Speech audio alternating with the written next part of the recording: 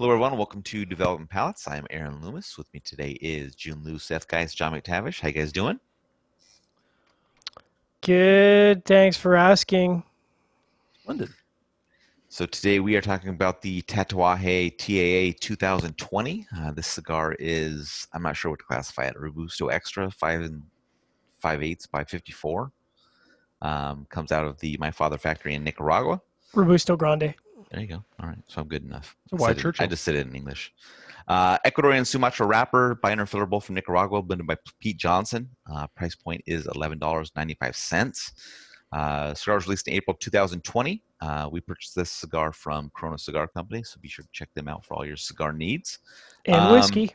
There you go. So, Jiunn, take us through your overall experience with this cigar. Yeah, so medium overall, medium plus-ish on the body. So it's got a good body to it. Strength-wise, medium.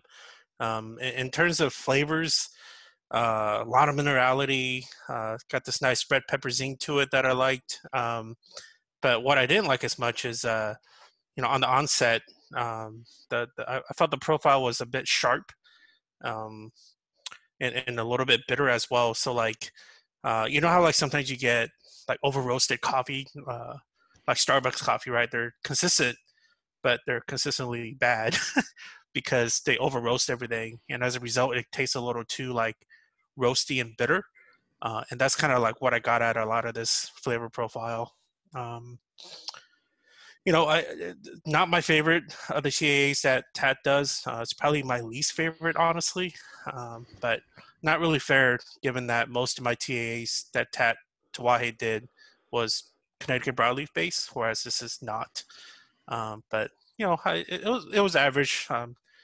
It's not something I would probably. I thought about buying a box when Smoking was doing a thing discount on it, but maybe it was good to just try this for now. All right, Seth, what were your overall thoughts? Yeah, I liked the cigar. It delivered, what I'm a big fan of Ecuadorian Sumatra. It had the nice stone fruit, mocha, cinnamon pepper, spice vibe going for it. There was a little bit of mineral qualities on the end, but it's just a solid cigar that was kind of this Sumatra spice with Nicaraguan tobacco flavor profile that I thought it was going to generate. Well constructed from beginning to the end. Very, very nice experience. All right, John, what were your overall thoughts? Yeah, pretty classic Pete. I mean, I'm really just at this point echoing what everyone else said. I enjoyed it as well. I thought it was good. I mean, the price points might be challenging, but that is always the case with any kind of TA stuff. But overall, good experience. Kept me interested. Flavor transitions were good. Construction, of course, was great. Amazing construction. Slightly resistant draw, which I'd rather have a slightly resistant draw than an open draw. So yeah, Aaron, what was your overall experience like? I thought the cigar had a nice start. Had some really nice depth to the cedar, nice spice level to it. Some char joined in the second third, and then kind of built up over the final third. So that caused the enjoyment to wane a little bit in each third. Definitely not my favorite Tatuaje TA release. But people that are fans of the brand, I think definitely will find something they like here. Just not something that really hit it for me. So probably not something I'm going to kind of end up returning to. So let's get into the score. Start at the top with John at 6.67.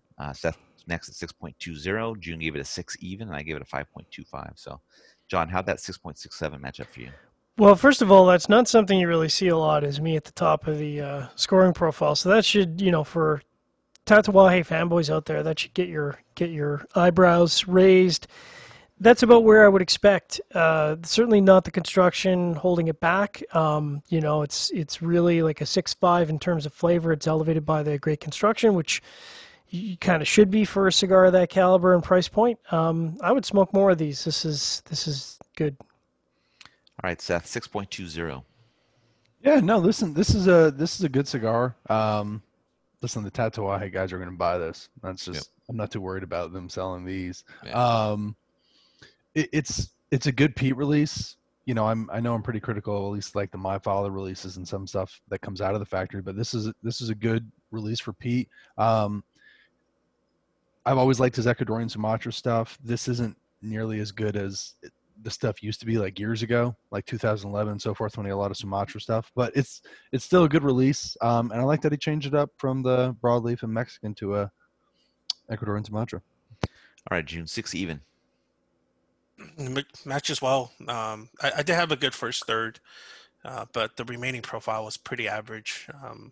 Absolutely, Tatuaje fanboys will buy this, especially um, possibly, this may be Pete's last TA that he does. So, Hot takes. yeah, he said this on one of our VHERPs, I think. Yeah. Shelter in Place VHERPs. Yeah. So, it unfortunately he didn't. In my opinion, he didn't go out with a bang for this TA release. But who am I to say? Sales talk. Jiunn just reviews.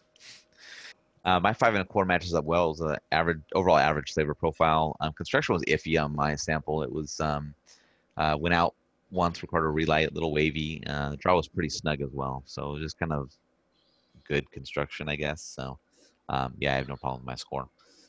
Any other final thoughts from you guys on this cigar? No. I have none. All right. Sounds Back to good. broadleaf, Pete. I know you just got a whole bunch, like you said. So There you go. more broadleaf, please.